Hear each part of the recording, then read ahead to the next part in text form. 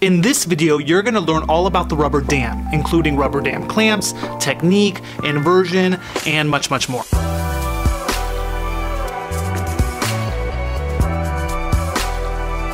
I recently had the pleasure of interviewing Dr. Pop, who teaches a master course on rubber dam technique in dentistry. Today, I'm going to share some of the clips from that interview, which I think are going to be really useful for you. The first topic we talked about was how to choose rubber dam clamps.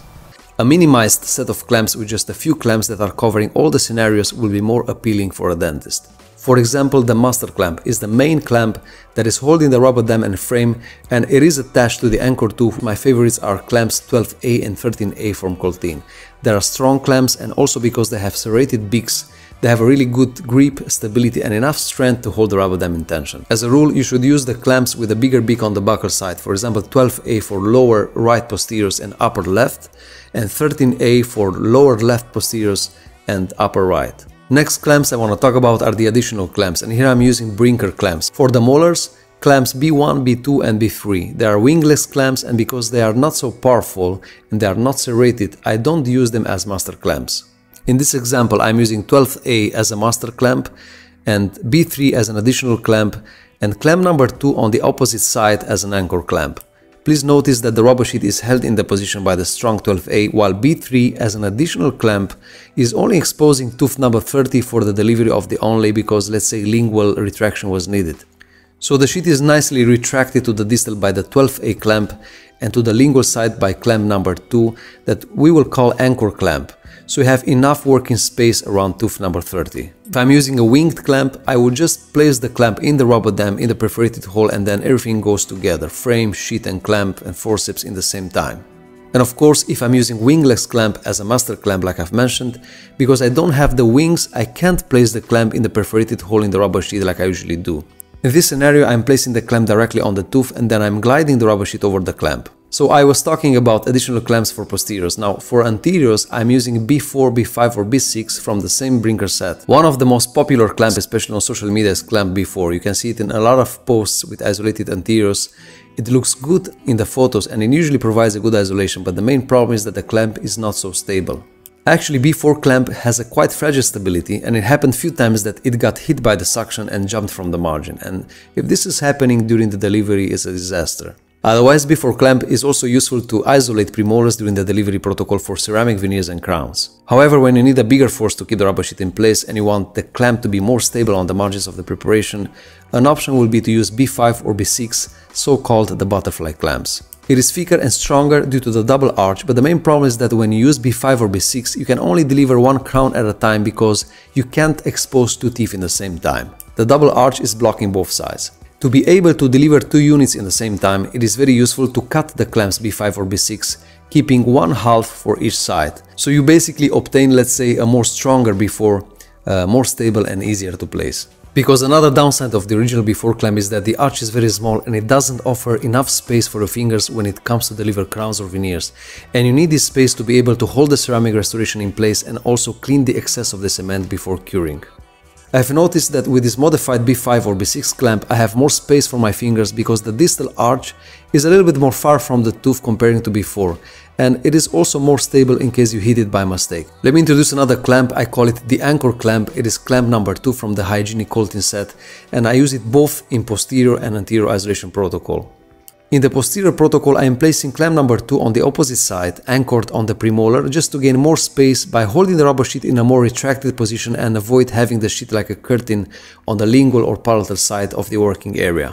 The anchor clamp will retract the sheet and it will provide more visibility and access to work on the exposed quadrant, and the reason I don't perforate the sheet for this tooth is that I might need to remove it sometimes and do suction or even place a bite block or take a periapical for endodontists and so on.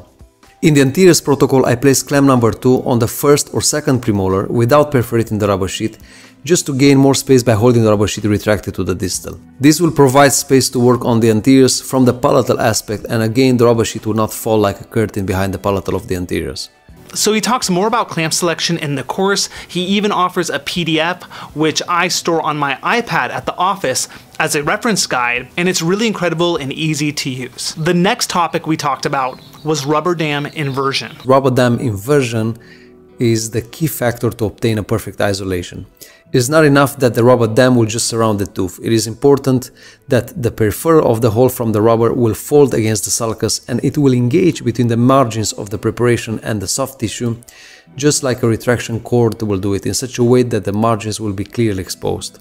And this can also be a discouraging factor, not obtaining proper inversion, and eventually the working area will get flooded with saliva in the middle of the procedure. So not only that I've dedicated a chapter in the course where I'm explaining all the ways to obtain inversion, but I am reviewing these details and all the tips and tricks all over the course, and I kind of summarize it in a bonus that I've added later in the course, explaining the floss ligature and how it should be handled in an ergonomic way as a four-hands procedure between the dentist and the assistant to make it fast and efficient. Talking about hands, for example, I've produced a video bonus in the course where I insist on the ergonomics during rubber dam isolation. This chapter is called Hands, and I filmed this video with 3 synchronized cameras to show from different angles how the position of the hands is extremely important to obtain a fast and relaxed workflow.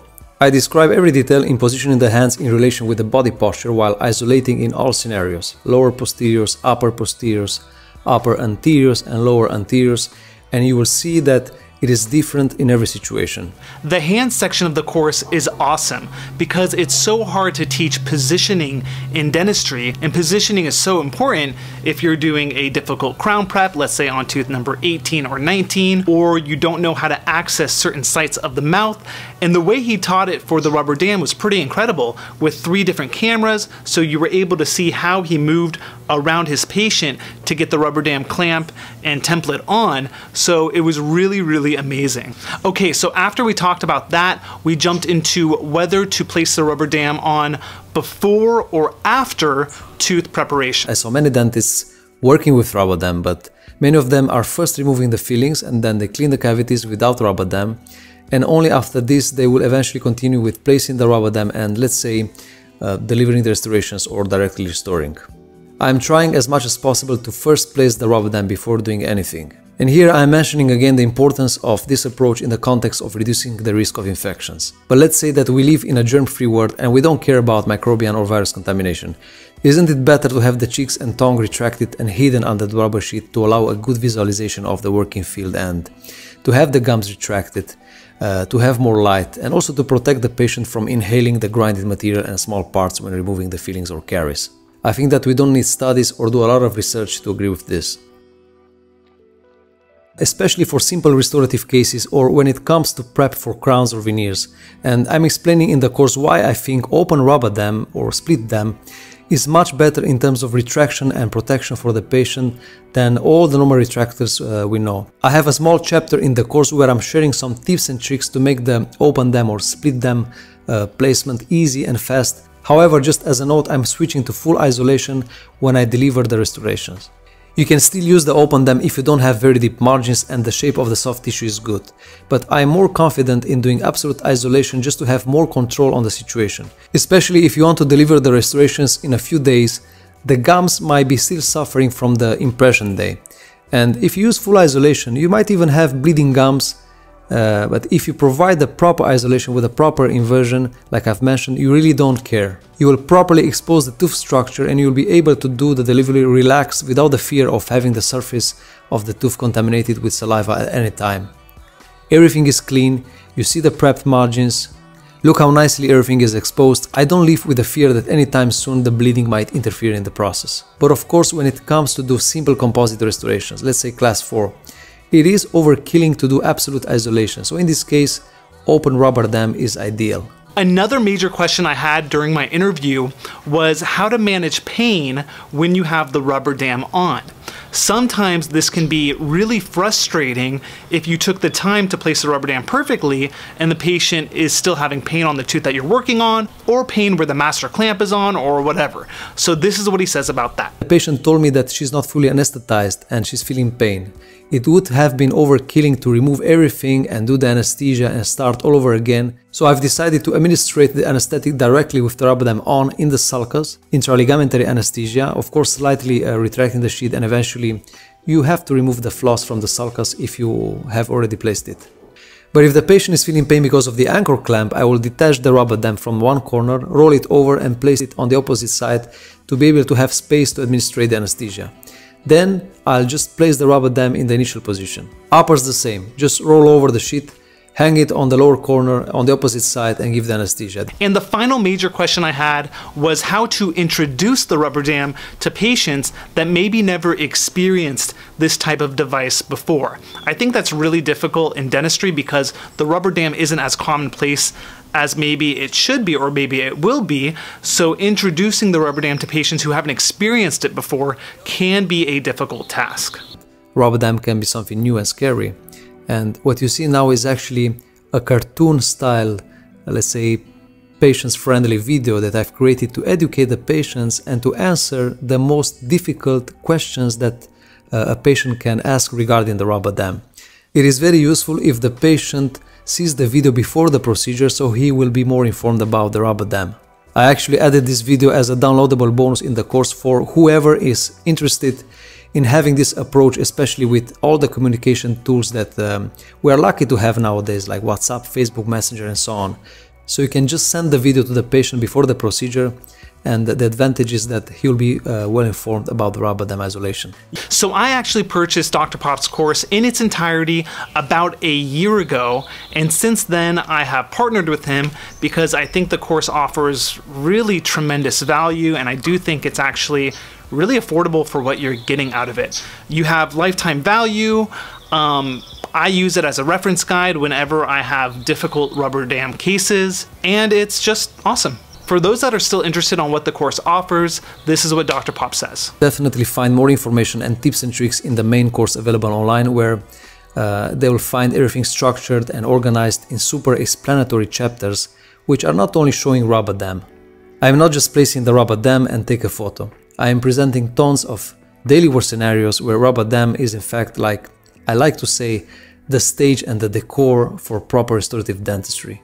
The course can be attended from any device in the same way you watch Netflix, for example, and it can be accessed lifetime. It is an online platform where every dentist can comment, ask any question, and I will answer, or even if the topic requires more information, I will produce additional content that will be added in the course as a bonus for free. I really do believe that anyone that purchases this course is going to level up their rubber dam game.